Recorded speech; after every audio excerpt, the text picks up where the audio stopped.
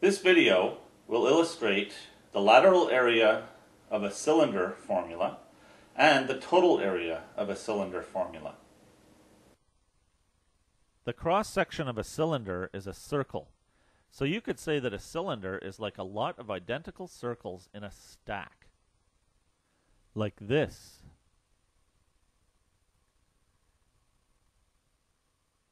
Here's the lateral area of a cylinder formula.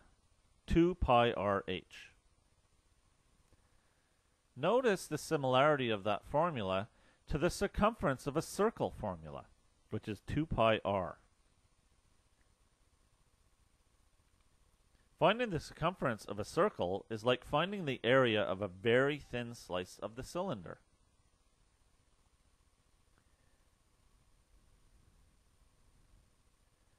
If we multiply the circumference by the height, we must get the area of the curved side of the cylinder. Now let's look at the total area formula for the cylinder.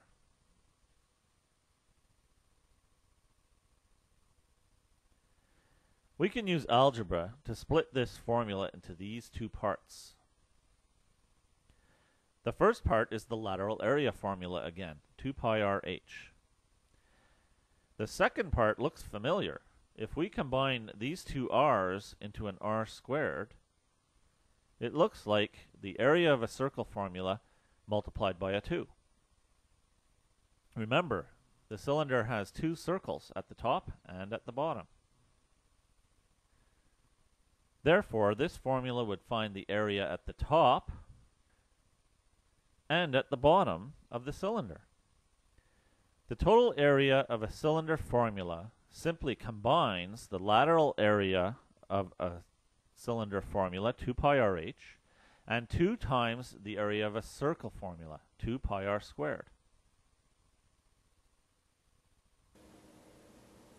Now let's try using these formulas with an example.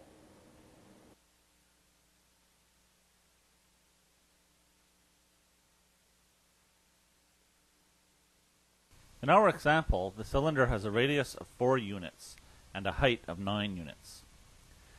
The total area formula is 2 times 3.14 times the radius 4 times the height plus the radius, which is 9 plus 4.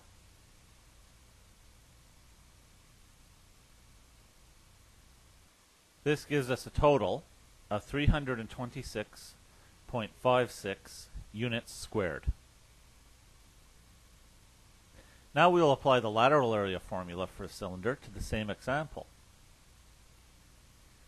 This gives us 2 times 3.14 times 4 times 9.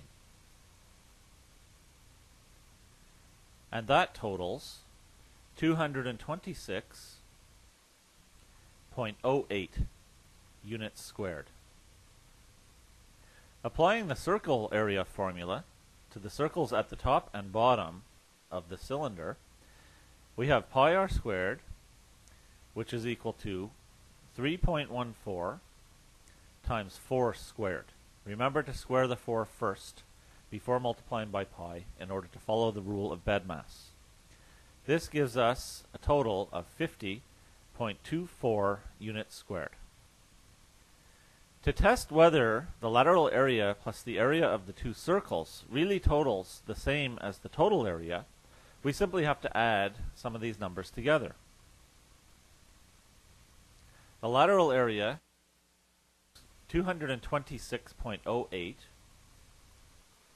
plus 50.24, one of the areas of the circle, plus the other circle, 50.24, gives us a total of exactly 326.56.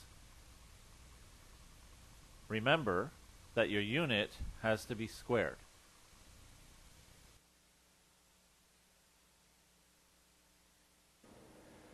If you understand how these formulas really work, it's a lot easier to remember them and to use them.